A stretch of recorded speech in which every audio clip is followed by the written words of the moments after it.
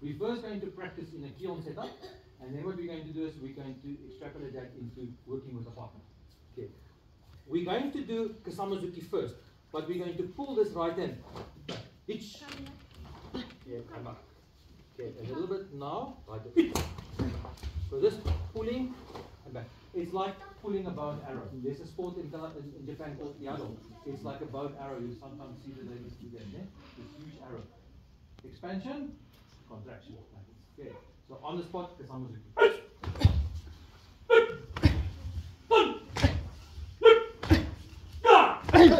Switch legs. Staying now right arm, Kasamazuki.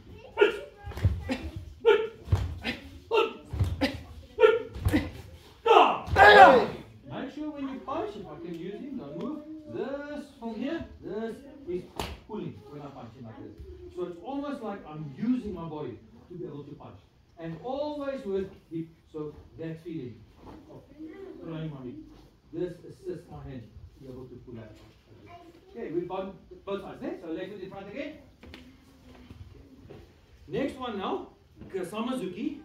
Kasamazuki, Gyakuzuki instead. You guys understand? Okay. Watch. Kasamazuki. The Gyakuzuki lands before I step with my right hand. Okay, so let's go slowly. Hitch! And back. Not together, eh? So this happens before I step. I'm already pulling this arm back, the right arm. Number two, let's go slowly. Nip. Back. Last one slowly.